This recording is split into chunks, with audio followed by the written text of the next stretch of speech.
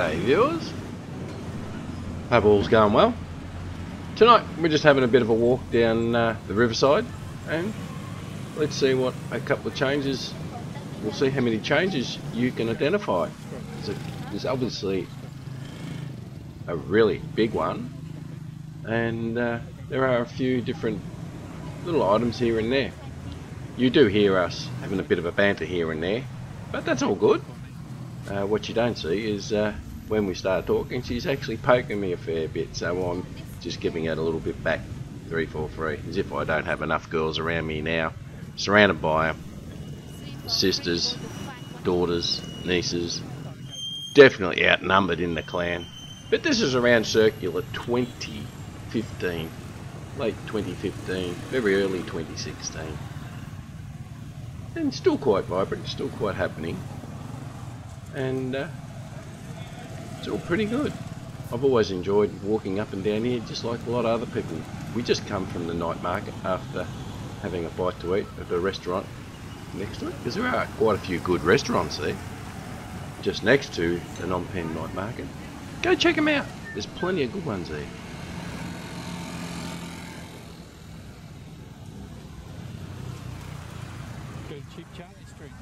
As you can see, it's still pretty early, so not quite as busy as it normally would be over the weekend period. During the week this is.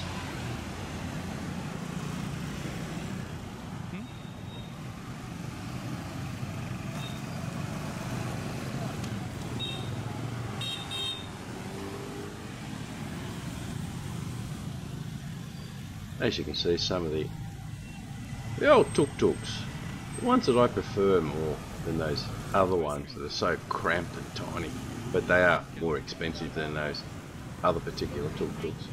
Always enjoy them. You just get a better view all round, and they're really good. Much more comfortable too. You can get in there and actually relax.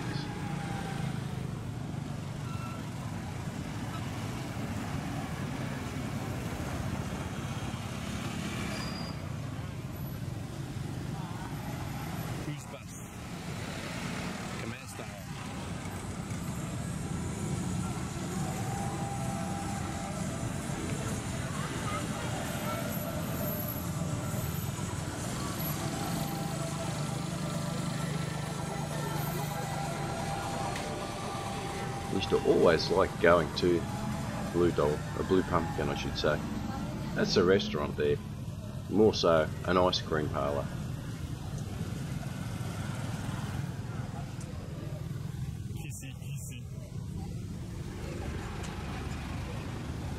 But sadly, like a lot of things, it has closed down over recent years.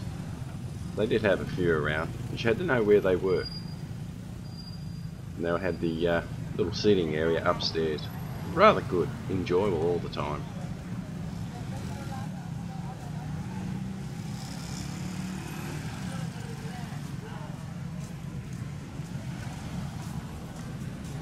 Have you noticed the biggest change of all? I wonder. Leave a comment below. Also, if you haven't subscribed yet, hit that button. Subscribe for more.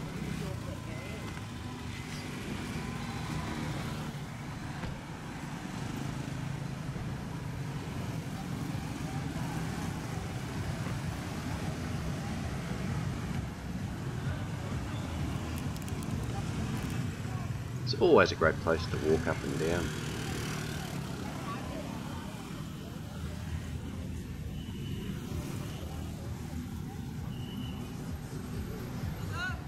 See, plenty of these tuk-tuks there. You don't see too many of the other ones. They haven't really been introduced just yet.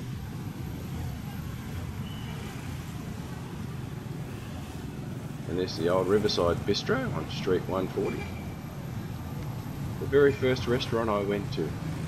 Met a couple of lovely people there, and just made me want to keep going back for more.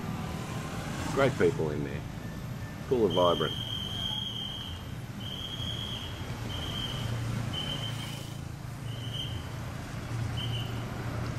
Truck towing a truck. Have a look at what's going to happen here. You hear the whistles blowing. It's not police blowing. It's these parking attendants trying to get people to stop, which as you can clearly see, most people don't want to do. They just keep going. Taxi with his left hand indicator on and went to the right. And have a look. Good old Mr. Landy Cruiser. I'll just keep going. Ain't gonna happen, sunshine. No patience, some people.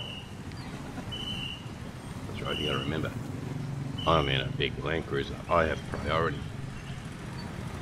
But most people are pretty good. You just get the odd one here and there that just doesn't want to take no for an answer. But you got to leave your Western thinking behind when you do travel to any Asian country. As you can see, he didn't get very far.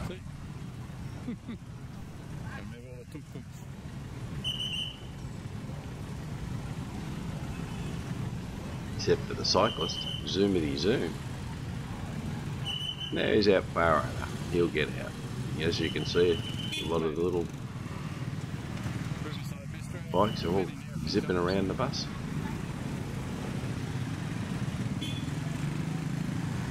There he goes. Took a whole, what, 15 seconds? Anyway,